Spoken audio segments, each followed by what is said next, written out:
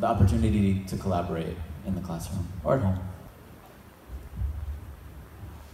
So we're gonna do 6-word stories, right? Even smaller. Black Guy Poetry is a whole text, but I tried this with my module for grade 8 for UP, and it was very successful because we used pictures to inspire their writing because we're all very visual, right? So if I were to tell you sitting there, write a 6-word story, you have to think about the material, you know, what happened this morning or last week or what's on your mind. It's a little bit of pressure, but we're gonna do it using photography. So I'm gonna show you a few images and you're gonna write a 6-word story. Whatever comes to your mind when you see that image, right? That's the good thing. You shouldn't block any of the thoughts that come through. You'll see an image, you'll have an association because of, you know, your past, your history, your preferences, and you're gonna write a 6-word story. Only 6 words. It could be 5, but no more than 6. Okay, I'm gonna do it too, so I'm gonna give you about 30 seconds per photo and then we'll move on. So everybody has some paper ready? Okay, and let's go, Noel. Oh wait, sorry, so these are my examples. These are the photos I used for the module. So these are some photos I've taken before, and unfortunately it's very bright right here, so you can't see the white font, but you can see how you can combine an image with a 6-word story, right? So, yeah, okay, let's try. All right, this is the first one. Write your 6-word story.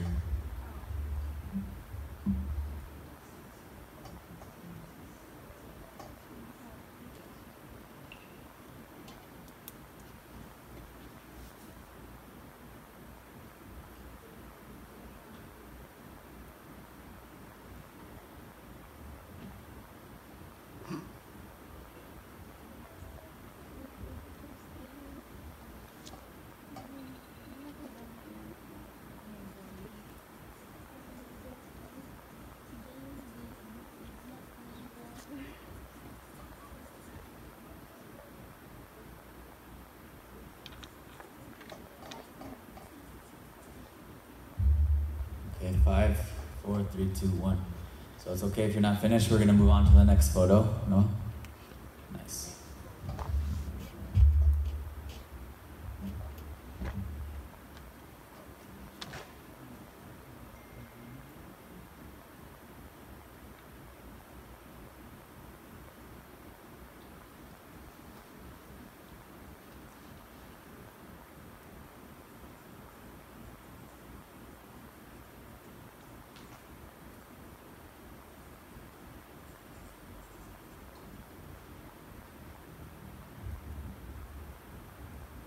Five more seconds.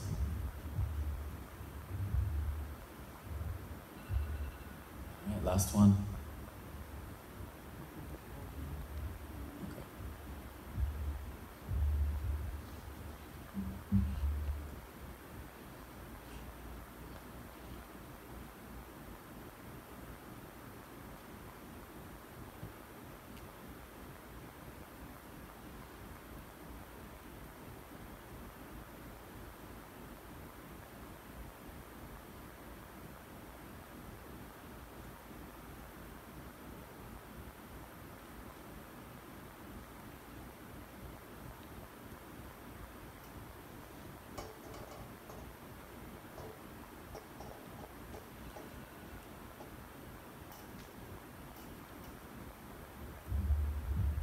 Okay, so another reason this is good for young learners is, again, they have to think about things like voice, you know, who's narrating this 6-word story? Is it somebody in the picture?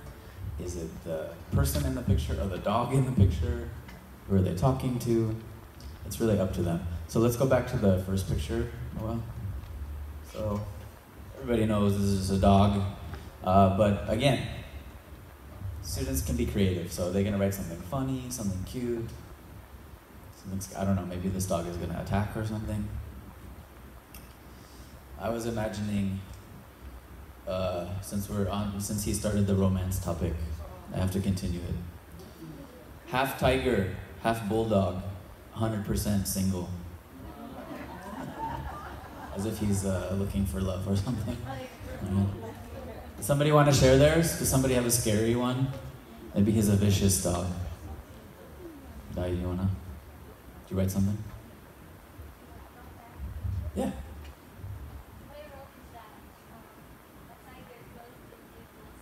Yeah, right. A tiger clothed in cuteness. Is that 6? 5. You did it 5. Okay. Yeah, because he kind of has like a tiger kind of look to his body, right? His coat. Anybody else? Yeah, in the back.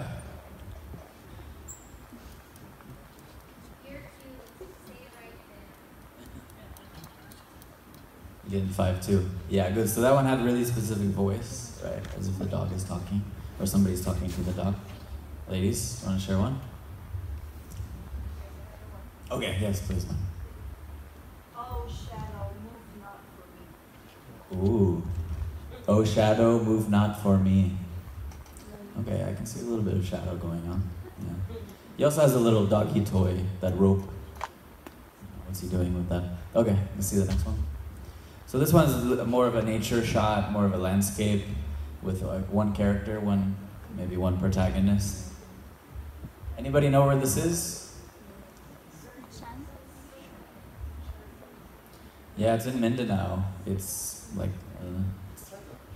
Surigao. Yeah, it's maybe a few hours from Davao.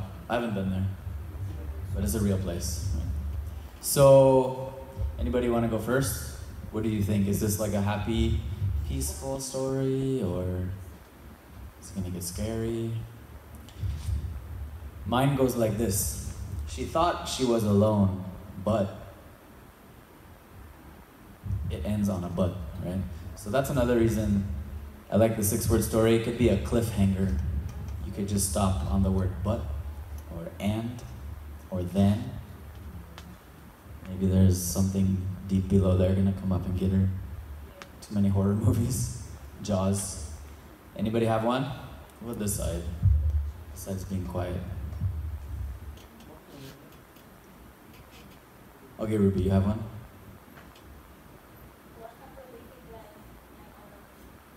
Okay, what a prolific life. I'm alone. Nice, so kind of peaceful and tranquil, being alone in a big lagoon. Yeah, man.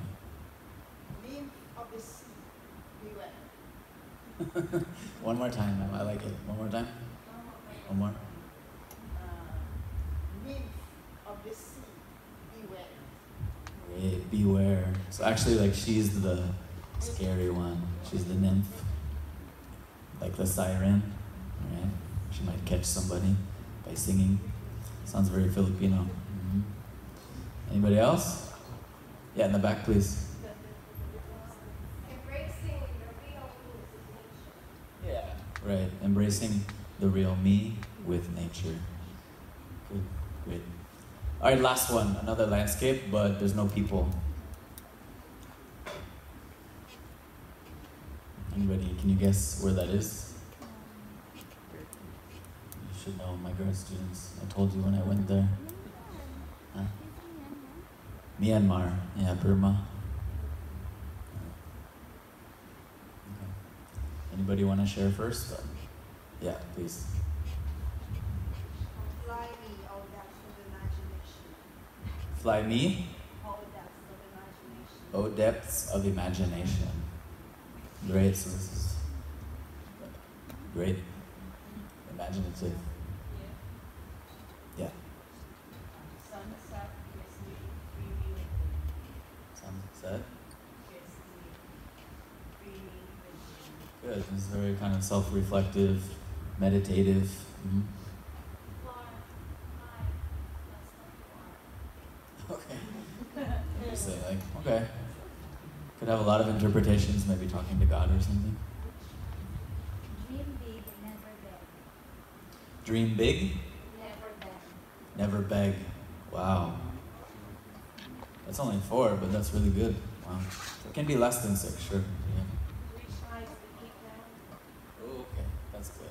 Reach heights, but keep grounded. Stay grounded. Good metaphors from these balloons. Take us up and then bring us back down. Okay, let's see what's next.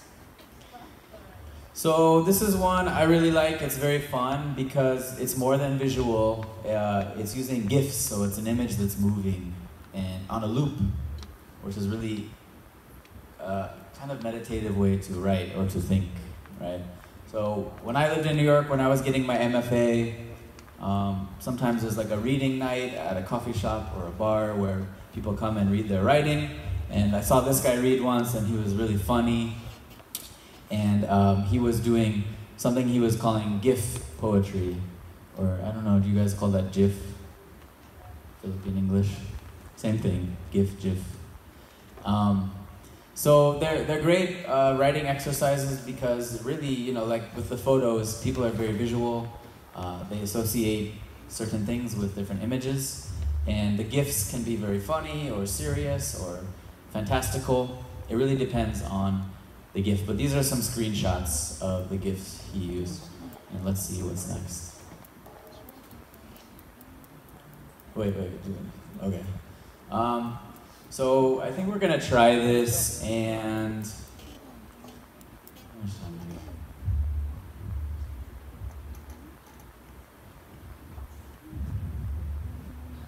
we might try two, we'll see. So yeah, we're gonna do this one first, okay? So this is a GIF, an image on a loop. So I want you to write any words that come to you from this. We're not doing the 6-word story anymore. It can be longer, okay? But take a few minutes to look at it and see what kind of poem you can write from that.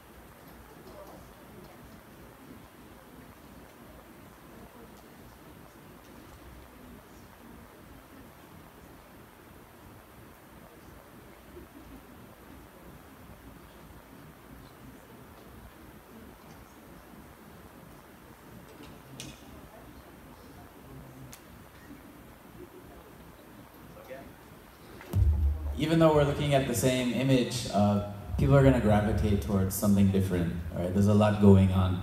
So for example, the first time I looked at this, I noticed kind of the Buddhist posture, right? Like somebody praying. If you've ever been to a temple, you can see the Buddha sitting there in different postures with their hand. They have different meanings, right? Some people might think the glass looks like a stained glass, you know, like a church or something. A little bit robotic. What's going on inside? It's kind of dark. Can you see that? It's spiraling. Right. Also kind of reminds me of a disco ball, right? One of those spinning, the way it gets cut by lights.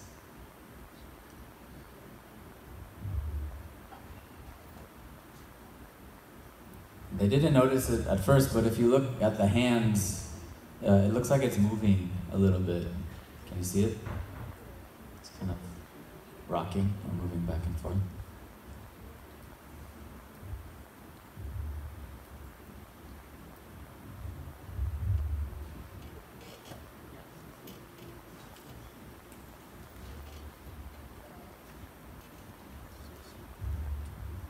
I think in my case, I focused on the spiral.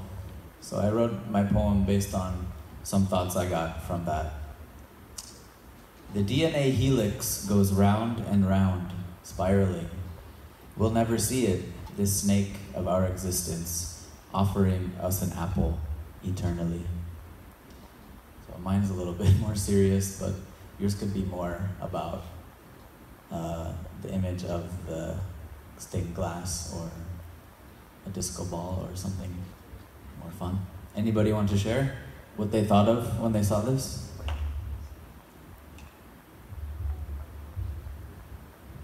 What does it make you think of? You don't have to read yours, but what do you think when you see that? What caught your eye?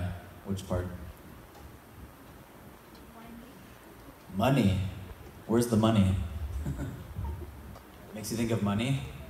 Something like sparkly, diamonds, something worth a lot of money. Jewelry.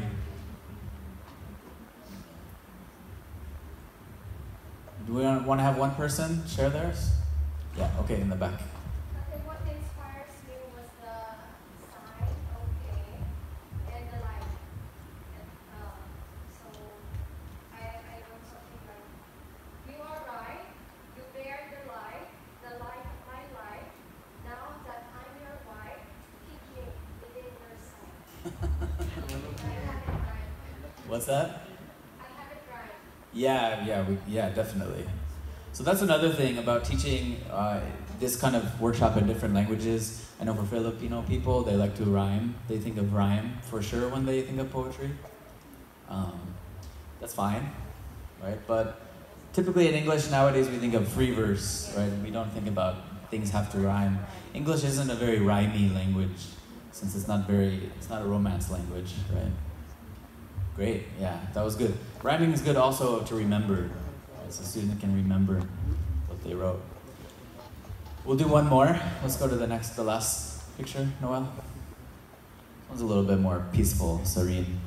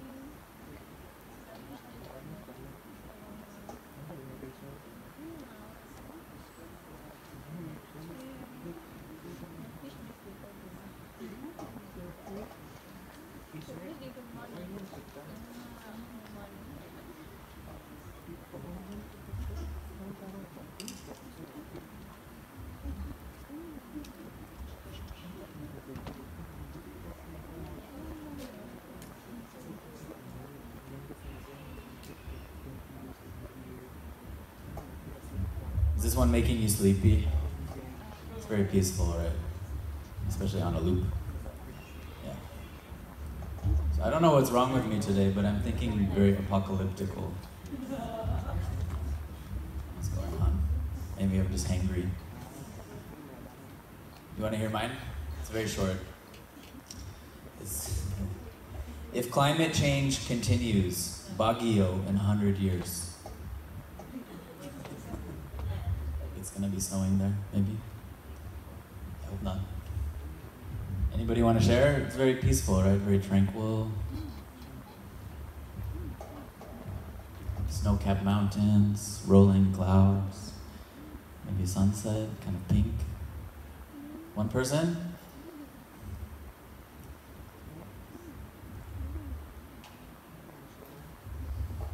Yeah, let's hear it.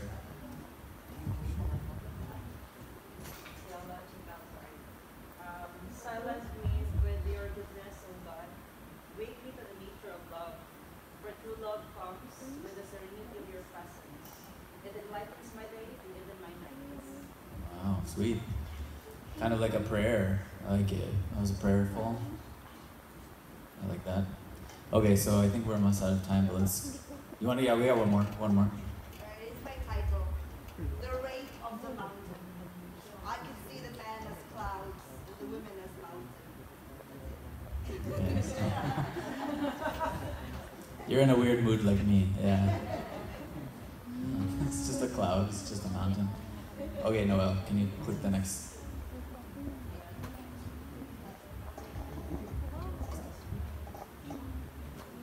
So the last point is about 10-second essays. I really like this author I encountered. His name is James Richardson. And he has some really good collections of writing and poetry, and one of them is 10-second essays. So they're really good, really short.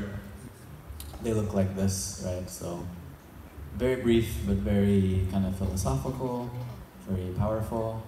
I like number 28, for example, because people are always throwing stuff in the garbage as if it's gonna disappear magically, but throw it away, but there is no away.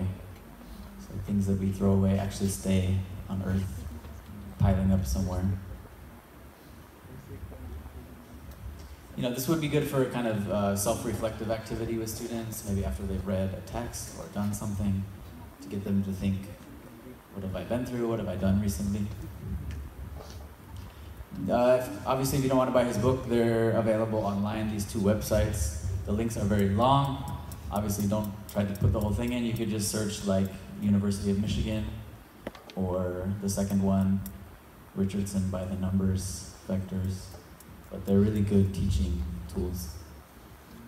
And that's it, I think. Yeah, if you want to post something later on the theme of social media and literature, go ahead and post it online. When I did this with my UP grade 8 students, we hashtag UP 8th Poets, so we could all find our poetry in one place, right? It was kind of like using a Google folder or something. Okay. So thanks for coming, and I think we have a few minutes for some questions or comments. Thank you for coming.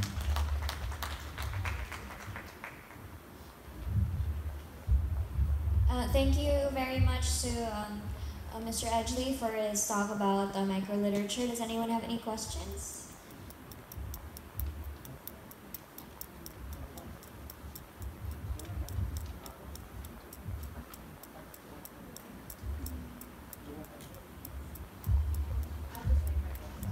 I'm not a teacher when I grow up. I wanted to be one, but I'm a journalist actually.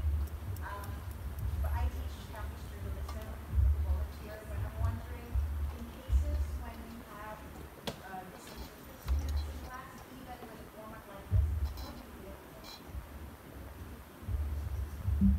That's a good question. I think even when I didn't really start liking to write until I was like 18 or older. I didn't read or write a lot when I was a kid. So yeah, you'll have students that don't like certain things, no matter what you teach or have taught. Whatever the topic, there's always a student that doesn't engage, they think they're not good at it, or they're not interested, or it's boring, etc., etc. So in that case, it's really a good idea to try to incorporate multiple intelligences. So make this like a group activity.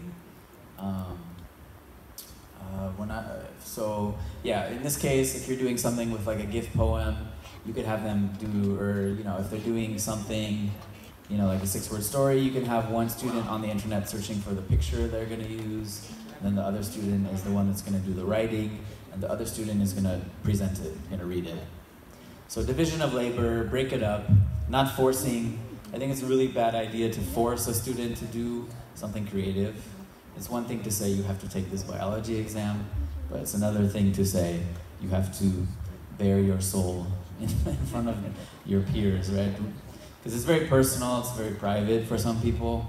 They can't do it, so maybe invite them to do it in a group setting. And yeah, you can open this up in a lot of different ways. For example, in Iligan I talked about multiple intelligences for, and the example was Hamilton. Have you guys heard of that play, Hamilton? About Alexander Hamilton. So it's a story about somebody, a really old guy. It's told in using hip hop, like hip hop songs about Alexander Hamilton. So I invited the audience to think about Jose Rizal, his life, and how could you make a song about Rizal, his childhood, going to Europe, things that happened to him back in the Philippines. So in that case, the group could have maybe one person writing the lyrics, one person's gonna perform the song, one person's gonna direct it or something, but try to divide the task. So not putting too much pressure on one student. Any more questions?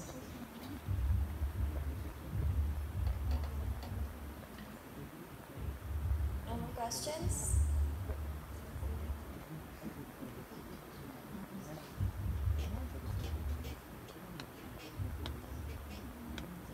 Let us give another round of applause to thank Mr. Edgley.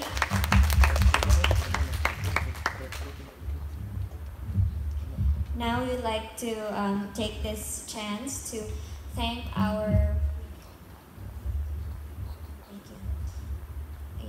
to thank the speakers for this session. So this certificate of appreciation goes to Dr. Amihan April Alcazar for conducting a workshop in the UP Cebu Conference on Development and Education, or CODE, Language Studies, with the theme Language Education, Research and Instruction in the Local Global Context, on the 22nd of February 2020 at UP Cebu Professional Schools, SRP Campus, Cebu City. The conference is co-organized by Teachers Helping Teachers, where THT members from Japan and the Philippines volunteered to conduct workshops given on the 22nd of February 2020 at UP Cebu Professional Schools, SRP, Cebu City. Signed by Kenneth Cavanlit, Convener, Catherine M. Riddell, Coordinator of the Master of Education Program, Francis Michael Abad, Dean College of Social Sciences, and the Chancellor of UP Cebu, Liza D. Coro. Thank you, Doctor.